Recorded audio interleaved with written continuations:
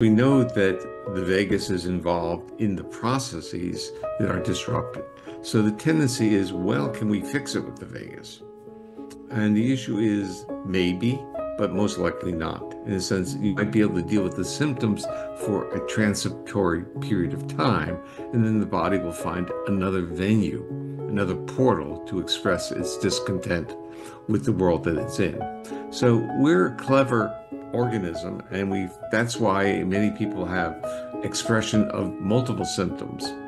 So the answer is we can't expect individuals to, in a sense, thrive in a dangerous environment. There will be some that are so, use the term, gifted or resourced, whatever term we want to use, that are able to, and we shouldn't confuse that with intention.